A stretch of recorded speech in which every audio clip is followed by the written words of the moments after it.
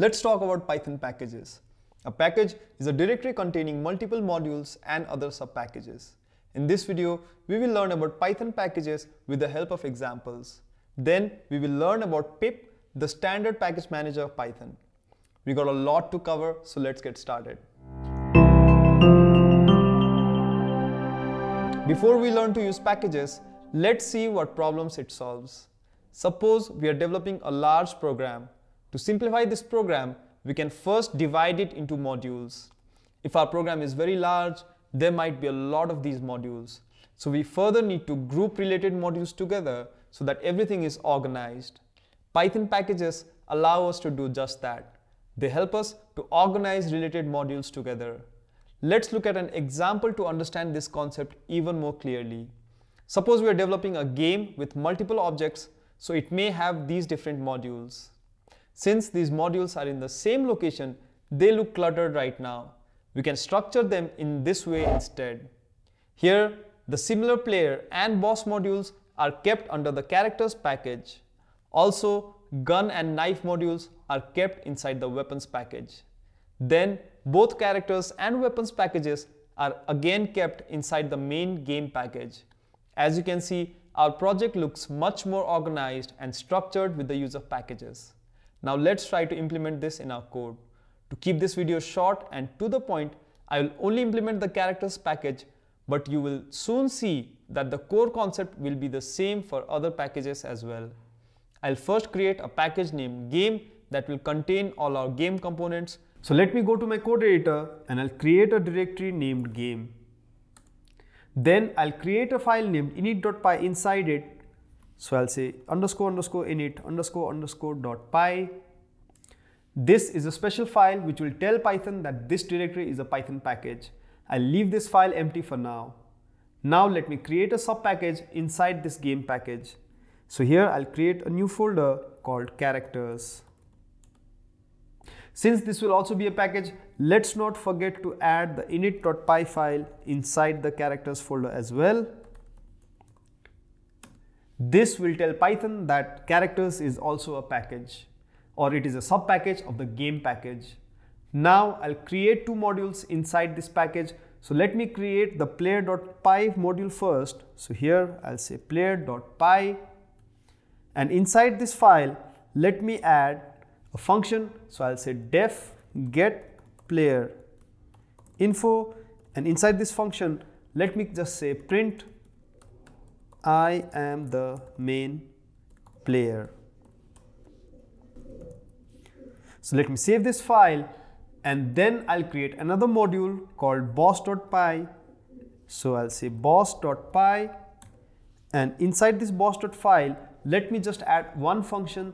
I'll say def get boss info, and inside this function I'll just write print I am the enemy player. I'll save this file. Here I have just used a simple function to illustrate Python packages. However, while actually developing such large programs, these modules might contain classes and multiple functions. Now let's try to import each of these components by using the import statement. I'll create a new file outside the game package and I'll call it main.py. So here I'll say main.py. Then I will say import game and use the dot notation to access the player module inside the characters package. So I'll say import.characters.player. Now I can use all definitions inside the player module. Let's use the getPlayerInfo function of the player module. So I'll say game.characters.player.getPlayerInfo. Let me wrap this up so that you can see it. Okay, I said info. So I'll save this file, and here on the terminal I'll say Python main.py, and as you can see, the function was correctly called and I am the main player is printed. We can also use the from import statement to import only certain modules from the package. Let me show you how to do this. I'll first remove this old code, and here I'll say from game.characters import player. Here we have only imported the player module of the characters sub-package. So we can access the get player info function without using the game package. So I'll only type player.getPlayerInfo. I'll save this file, run main.py again, and you can see that I got the same result as before while writing lesser code. We can also import only certain definitions from inside these modules as well. I will now import only the get boss info of the boss module. So here I'll say from game.characters.boss import get boss info. Now I can call the get boss info directly. And if I save this file and run the code, then you can see I am the enemy player was also printed. Both functions work as expected.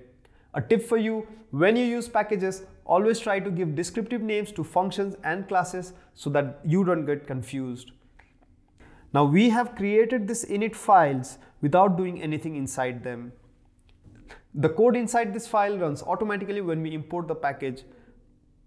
Let me add a line here inside the init file of the game package. Here I'll say print initializing the game.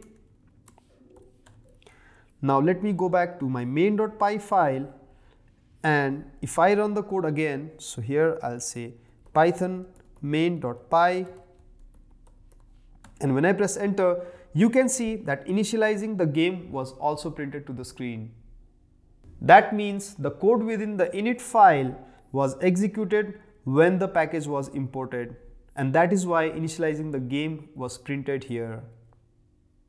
By the way, if you're finding these videos useful, I would appreciate if you could give a sub to the channel. Now that we have implemented the characters package, I hope you have the basic idea of working with packages. I highly encourage you to try and implement various functions for the weapons package by yourself. Before moving to the next section of the video, the Programiz team has created an app that allows you to learn Python from your phone. The app contains bit-sized lessons that are easier to understand, a built-in interpreter so that you can run Python on your phone, quizzes, and many more features. The app is available on both iOS and Android. The links are in the video description. In our previous example, we looked at how to create a Python package. There are thousands of such useful packages tailored for specific tasks that are developed and maintained by the active Python community. When you start working on more advanced projects, you will have to use these packages at some point rather than building everything from scratch. For example, if you're working with web development, you will probably use packages like Django or Flask. To use these packages, we first need to install them. This is where pip comes in. Pip is the standard package manager for Python that helps to install and manage additional packages that are not available in the Python standard library. Let's use pip to install a package called pandas. It is a popular package for data analysis in Python. To install this package, I'll say pip install pandas, and when I press enter, as you can see, it's downloading the pandas package. Depending upon the size of the package, it may take a while. One cool thing about pip is that it also automatically installs all required dependencies to run pandas like NumPy, which is another popular package for scientific computing. Now that the process is complete, I will open a new file, and inside it I'll write from import pandas as pd. Now I just want to check if the pandas module is working, so here I'll just say print pd and save this file. Now here I'll say python main.py. As you can see, pandas is correctly installed and we can start using it in our code. Sometimes you may have to install a specific version of a certain package. In that case, you can specify the package version using the double equal syntax. Let me show you. I'll go to my terminal and I'll type pip install requests equals 2.21.0, and as you can see, it is collecting and installing the specific version of request that I requested for. If you want to list all the installed packages, you can use the pip list command. So in my terminal, I'll clear this out and I'll say pip list. As you can see, it printed out all the packages that I have installed on my computer.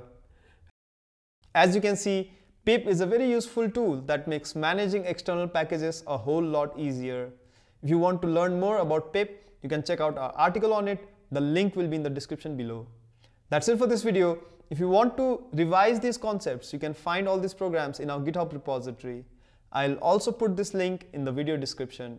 And if you like this video, hit the like button now and subscribe to the channel, and I'll see you in the next one. Happy programming!